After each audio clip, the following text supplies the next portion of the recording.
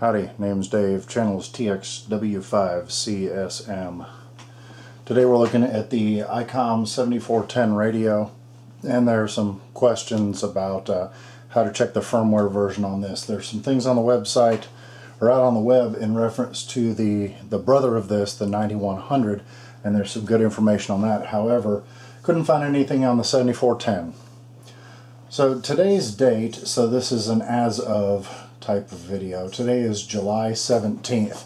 I checked last week to make sure that all of the firmware was updated, and even tried to hook up a computer and double check to ensure that this was the current firmware based upon this date, and it is. The process to check your firmware numbers is to power down the unit, holding the F4 and F5 buttons down, power the unit back up again, and down on the lower portion you'll see three firmware versions that apply to the 7410.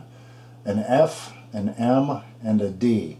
So the F is 3.01-000, M is 2.40-000, and D is 3.05, and then in parentheses 00. Hope that comes out on the video. Well, once you release it, you'll go to your standard menu. That's how you double check the firmware, and that's how you ensure that you have the current firmware as of this date.